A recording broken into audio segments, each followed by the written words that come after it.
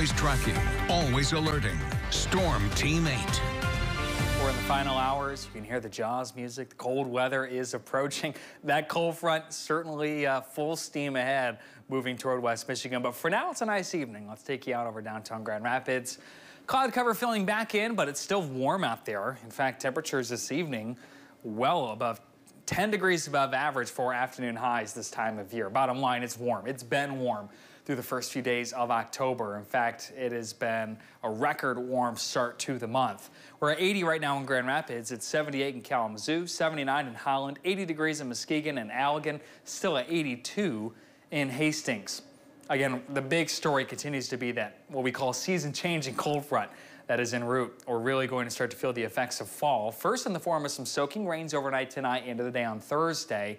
And then the impacts from temperatures will be down to the 50s for highs by this weekend.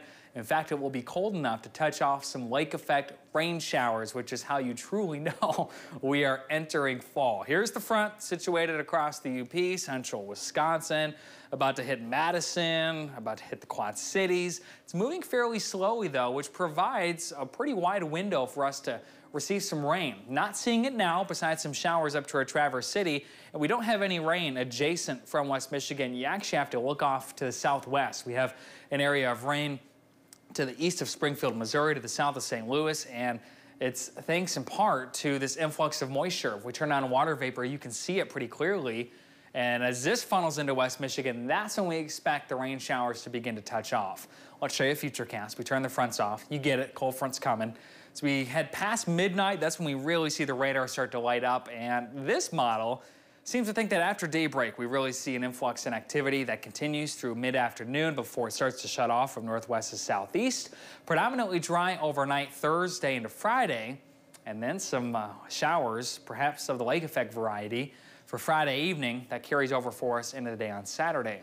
Rainfall futurecast still a bit tricky because there's likely going to be a stripe of some heavy rain on the order of 1 to 2 inches that sets up near just south of Grand Rapids, but there will likely be a sharp cutoff on either side of that as well. So places like Byron Center, Hopkins, Wayland, over toward Caledonia stand the best chance of seeing an inch or two of rain, but note that this still could fluctuate about 15 miles north or south, depending on where that heaviest rain sets up. We can certainly use the rain, though. Most areas have seen less than half of our average rainfall over the last 30 days. Your 8-day forecast shows big changes. Still in the low 70s tomorrow, but we're down to the low 60s Friday, low to mid 50s for the weekend and early next week. The warmest we look to get next week is mid 60s, which is a far cry from the 80s we've been enjoying over the last few days. So bottom line, yeah, the warm weather's just about done here in West Michigan. Yeah. Guess so.